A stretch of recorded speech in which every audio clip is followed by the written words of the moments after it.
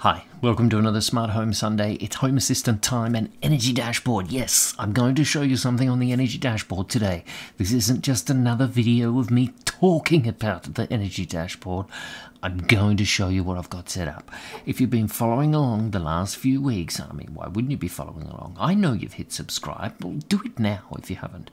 I have been playing with these Hi-Home plugs. I got them flash with Tasmota. I got them added into Home Assistant. Now I'm talking to them and getting all sorts of measurements off them via MQTT. And today I want to show you what I've got in the Energy Dashboard. Very easy to set up. Very, very easy.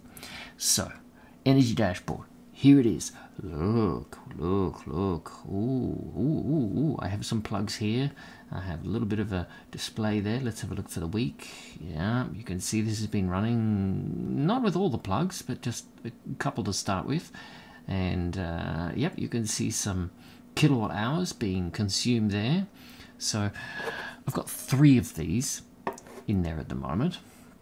Now, once you've set up when you first go into the Energy Dashboard, you can start adding and editing here.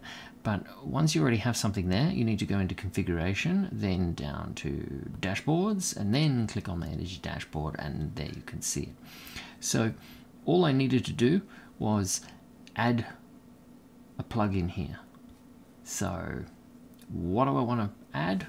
I want to add an entity, and so you could just see there, equipment rack, or oven, or something else. I did have one for the smart home speaker. I don't know where that is. It vanished. It's disconnected itself.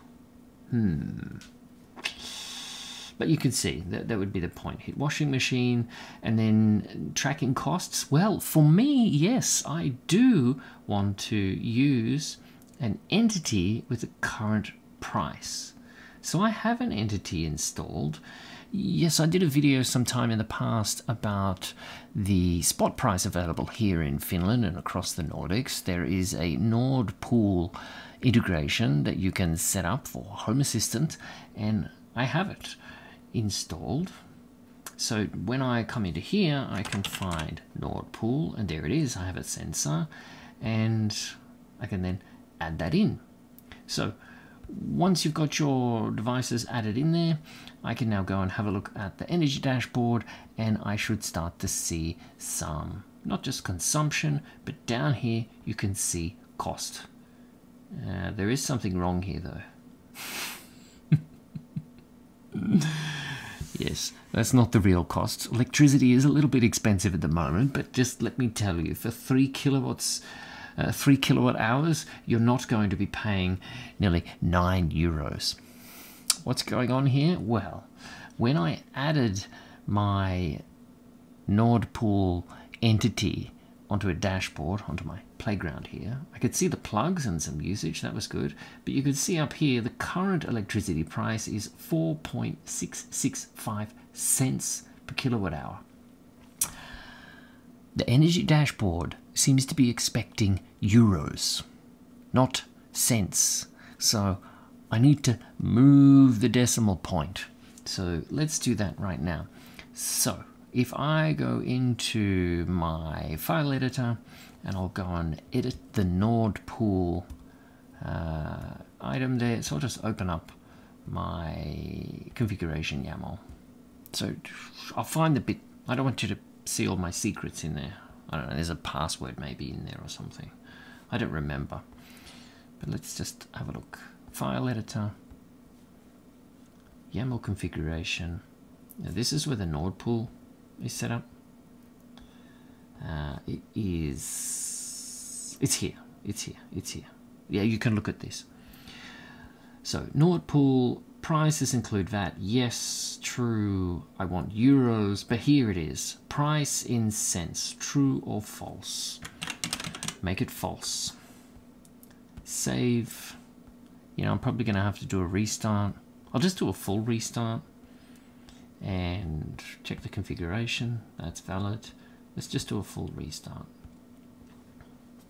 I mean, you can just load your configuration again or automations again without having to restart the whole server, but I don't know, there could be something in the background there that just needs to be restarted because of the way the integration for the Nord Pool is set up. But it restarts pretty quickly.